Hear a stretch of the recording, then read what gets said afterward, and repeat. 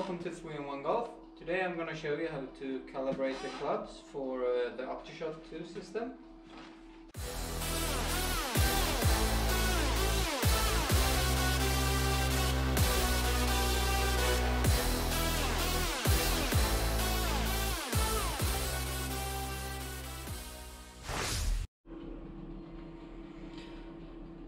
Okay, I have to record this with the GoPro because my recording software just won't record the OPTISHOT for some reason, so bear with me. Okay, so to start the calibration of your clubs, you just press play practice. I think you can do this on a course as well, but I'm just gonna go to the driving range and do it. So just press practice, and then we go to we choose the driving range and press practice.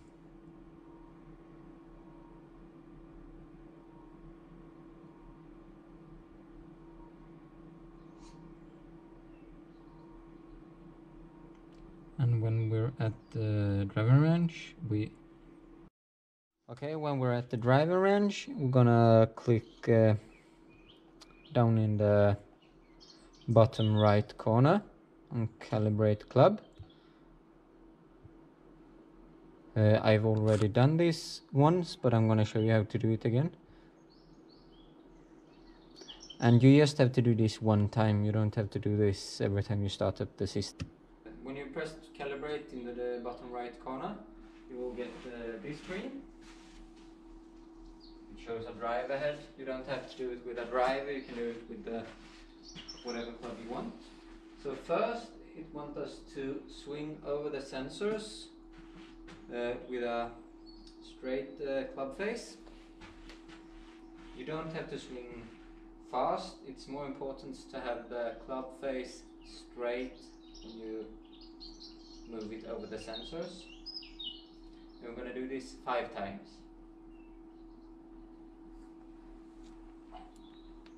1, 2,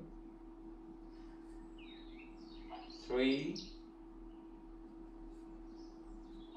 4, and one more time.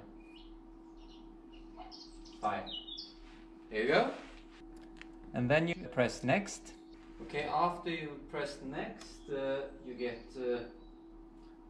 this window, and then you have to swing the club over the sensors with an open face.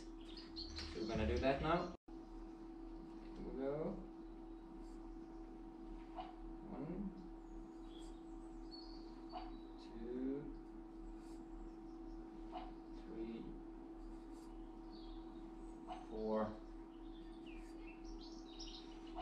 5. And then we press next again. Now we just have to do the same, but with a closed face. About 10 degrees closed. 1, 2, 3, 4, 5. Then we just press finish, and when we have pressed finish, we are done with the calibration of the clubs, and then we can play.